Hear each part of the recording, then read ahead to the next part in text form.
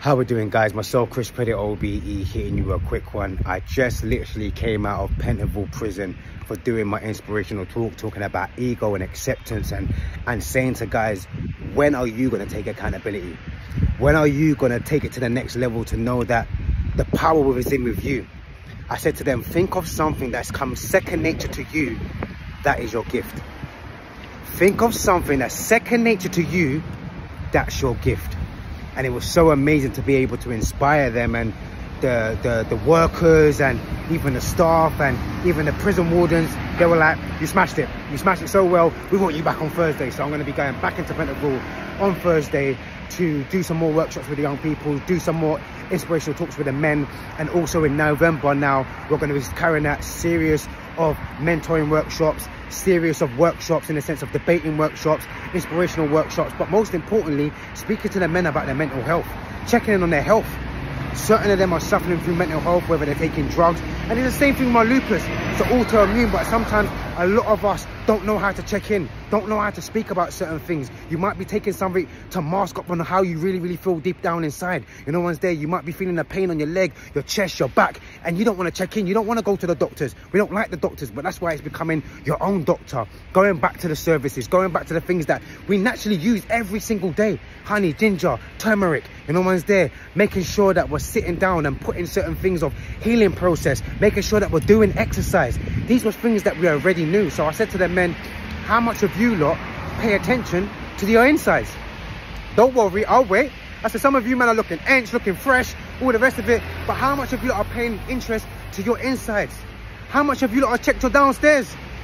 My dad passed away of processed cancer this year, just by not checking in, because my dad was like, man, I want man, put man in my back. I hear you. No man don't want them to put hand up your bum. I hear it. But if you're going to be in that much pain, what is the point?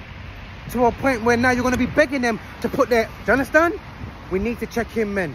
And what's no good of checking in to a point where you're not good to anyone? You don't want to check in, now all of a sudden you've lost your life.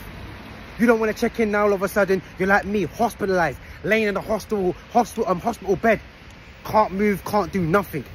And you're sitting there saying to yourself, no matter how much trainers that I had, no matter how much accolades I had, no matter how much cars, no matter how much properties that I have, I'm laying in this bed and I can't even enjoy it. I'm laying in this bed and I can't even live it. I'm laying in this bed and I can't even pick up my son. I'm laying in this bed, I can't even hug my missus and kiss my missus because I'm in that much pain. But I didn't take the time out to think about, are you okay? Is your mental health okay? Is your body okay? Have you got peace in your life? Are you happy? What are you doing that is an addiction? Is it a positive addiction? Are you drinking too much? Are you smoking too much?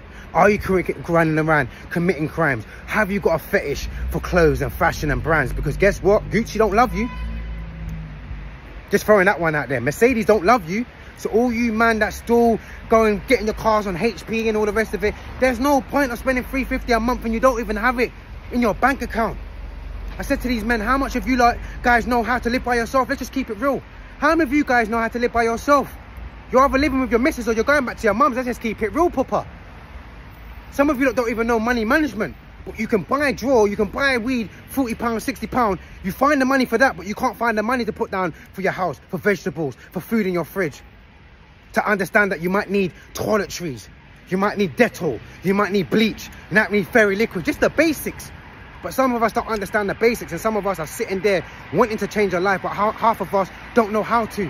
We rely on women so much, and this is to the mothers out there that are single parents. You are nurturing your son, great, but you're nurturing them to a point where they don't know how to stand on their own 2 feet. If your child's over the age of 20-something and he's 30-something and he's still living at home, something needs to be done. Check in. Why aren't you working? Why aren't you out now renting out a place? Why haven't you now found a good woman and both of you are buying your own property? So parents, I'm sitting and I'm saying to you, I know we're trying to take care of our children, and there's a lot of parents right now that are 9 to 5s and they're still supporting their child's habits. They're still supporting their child, giving them the money to smoke the weed. You're enabling him. He's not going to change nothing because he knows that mommy's always going to bail him out. We've got a lot of men that are sitting behind that prison door. You've now enabled your child to feel like it's okay to not have a dad around. It's okay to live a certain life and not be accountable. Allowing the mother just to sit there and be accountable, and we can't keep blaming the women. We've got to rise up and step up as men And a lot of us as men, we always keep saying the same thing. Oh, it wasn't my fault, brother. No acceptance. Accept it. Your ego. Oh, no, brother. Accept it. Accept where you've gone wrong and how you can be better. So I just wanted to give you guys a little update on being in Pentonville prison, engaging with the young men, but engaging with them so much that they want me to come back Thursday, and they also want me to do some more work in November. So that just goes to show, if you're a facilitator, if you're a worker out there, if there's anybody that needs me to come into your school, colleges, youth clubs, prisons, whatever it is, let's engage. The biggest thing that I learned is plant the seed. A lot of people's like, oh, what if they don't change, Chris? What if they don't change? We're trying to expect to see results too quick and too fast. I've just planted the seed. It might be 3 months, it might be 6 months, it might be a year, it might be 2 years, it might be 3 years, but plant the seed.